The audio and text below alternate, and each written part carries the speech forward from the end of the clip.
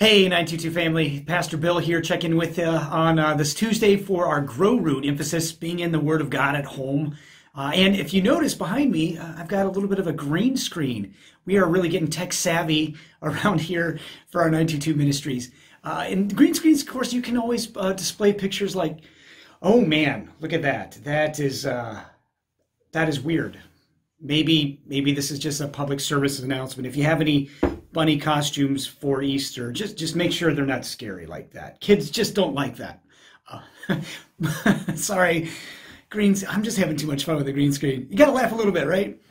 Anyway, the reason why I work with the green screen today is because I wanted to share with you a couple resources that I think could be great if you're looking for new home devotions. Now, having said that, there's so much content out there. You got your Time of Grace devotions are phenomenal. You see them online. You got your YouVersion app, which is on your phone. That's great too. Wells devotions. You can go to wells.net and get some devotions that way. Check out our old sermon themes and series on our church app or Facebook and YouTube. It's great.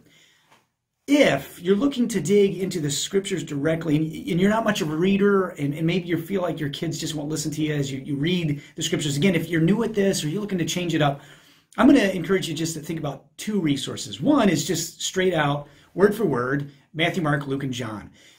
Matthew, Mark, Luke, and John, those gospels have been done by a company by the name of Lumo.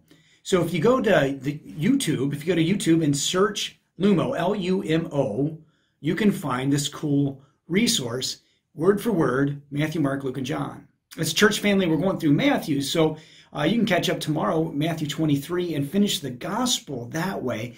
Invite your family to watch it with you. And then just ask, so what'd you think? I mean, what would it be like to be with Jesus? And could you just imagine, just have a conversation like that and see if you can't do that this Holy Week. And what a great week to get this started.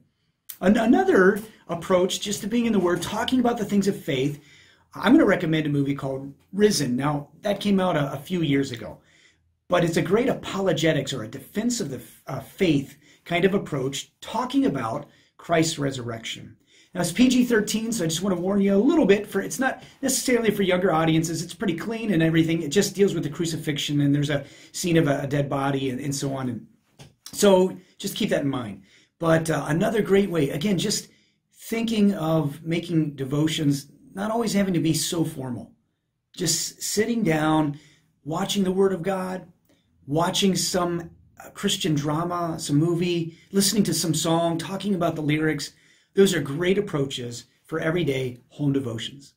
Now, when you add that kind of content to what we said last week, two things in place: scheduling it every day and keeping yourselves accountable by asking your spouse or a friend to check up on you.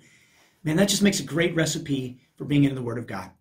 So that's all I got for you this Tuesday. I look forward to next Tuesday after celebrating such an awesome week and the resurrection to life through the glorious resurrection of Jesus.